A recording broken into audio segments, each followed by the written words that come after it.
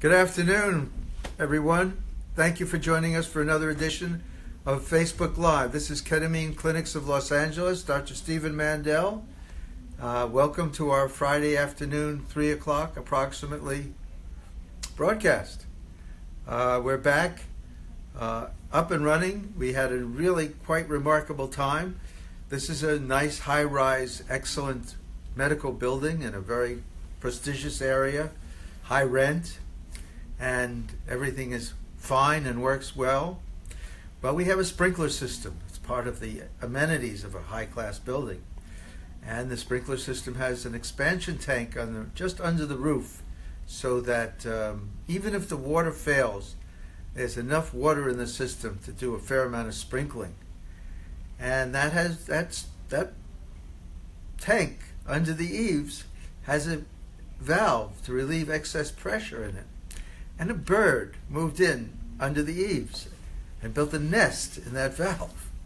So that valve stuck. And when the expansion happened, the tank ruptured. And the top 4 or 5 floors of this building flooded. And because it's concrete plates, it actually ponded on the floors. It was really quite remarkable. We came in on Monday morning, had not gotten a call, had no inkling. We came in like 40 minutes before our first patient, and it was just chaotic. It was really remarkable. I mean, I'm smiling because it was just unbelievable. The ceiling tiles were all wet and down. The floors were coming up. The walls were sweating, and the paper and the paint, the skin of the paint, the water had gotten between the drywall and the paint and bubbled it out. It was chaotic. And we called everyone and said, hey, you don't have to come in. We're having a problem. But if you want to come in, we'll take care of you. And I have just the most amazing team. You know, I read my Yelp reviews just like you read my Yelp reviews. And I see Mary mentioned, and I see Kikila mentioned, and I see Angel mentioned, and I'm so grateful that people think good things about them. But you know, it doesn't really hit me until this happens. What a team we have. What an amazing team. They really put everything together, were comforting and reassuring to patients. Everyone who wanted to come in, one person rescheduled, but the other bunch of people came in, and we're glad they did. It all worked. It worked great. The building's been really marvelous about putting it all back together, and they're doing a pretty good job. But it really was remarkable. What chaos, and how much we were able to do, even in the midst of it. Partly because of our attitude, and partly because of the real commitment of our team. So, the flood is over. The walls are not yet repainted. The floors are not yet reinstalled, but we have ceiling tiles, and the walls, which had to be cut open to dry out, the spaces in the wall, have now been put back together. So we're kind of on our way. I wanted to talk about what happens after ketamine. We have a whole aftercare program, and we're going to try to do a little segment on each aspect. We have a 5-aspect aftercare program involving sleep, nutrition, exercise, a peer-to-peer warm interpersonal relationship, and talking therapy. Taking it from the top, the talking therapy. People think talking therapy is sitting on a couch or in a chair and talking to a therapist. And certainly it can be that. But when we advocate for talking therapy, we're not advocating for a particular talking therapy. We're not advocating for a Freudian or Freudian light talking therapy. We're advocating for interpersonal relationship with a therapist. It may be CBT. It may be DBT. It may even be EMDR, although that's not quite talking therapy. But there are a variety of therapies that take the benefit that you've gotten from ketamine and enable you to use it, to develop it, to extend it. Talking therapy can be extremely important in facilitating your doing that. We also, I neglected to mention on our team, Alyssa and Sam, they do amazing things too. They were a big part of recovering from this flood. Sorry about that, guys.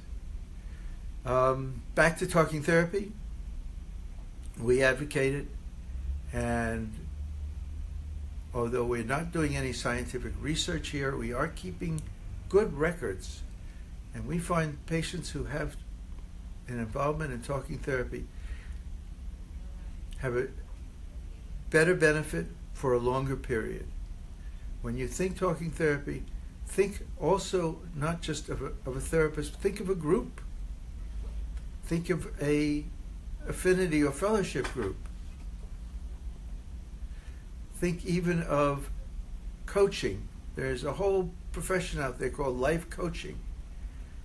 They're not exactly therapists, but they can be extremely therapeutic, particularly to those who are just getting their focus and their energy and the determination to live fully back, but don't quite know how to make the choices necessary to put something in place so that they can get on with having as full and rich a life as possible.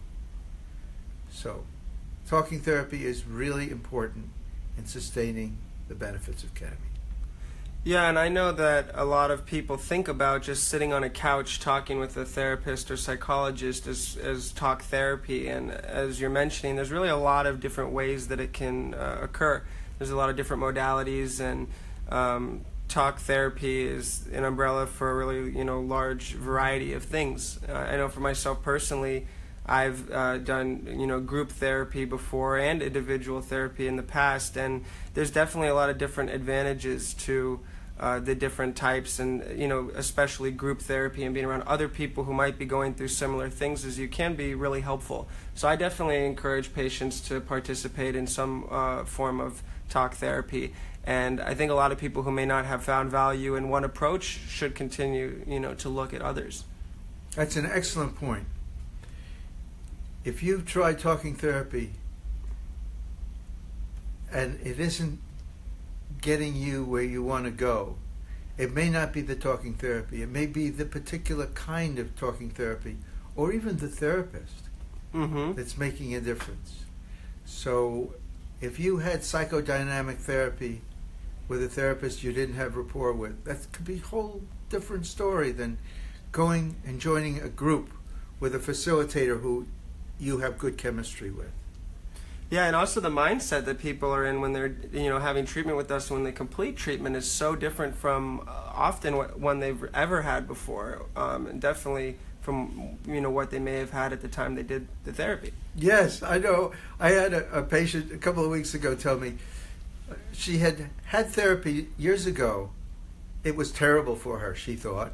She stopped it. A lot of trials and tribulations later, she came to ketamine. She was really relieved, not just of her suicidal ideation, but of her passivity, her low energy, her inability to concentrate. And I urged her to give talking therapy another chance. She went to talking therapy and she called me and she said, "Gee, they've really changed it a lot. Talking therapy is really good now." Yeah. She brought a whole different patient into the room. So she had a totally different experience. As you occur in the world, so shall the world occur for you.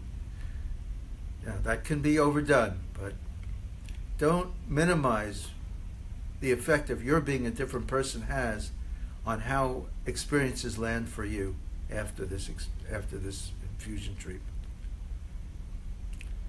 Did you want to ask any other questions? I think that's it. I know that you have patients still, and I thought that was a very, very interesting quote. I was just thinking about that for a minute, and I like it a lot, and it's true. And I definitely, like I said, I've had personal experience with it. I definitely support our patients. I know everyone here supports all of our patients, and especially you, Dr. Mandel, in pursuing that, and that, just that ketamine is not the end-all, be-all, but really, in a lot of cases, the beginning for people. Yes. Thank you all for joining us at Ketamine Clinics of Los Angeles for this Friday afternoon chat.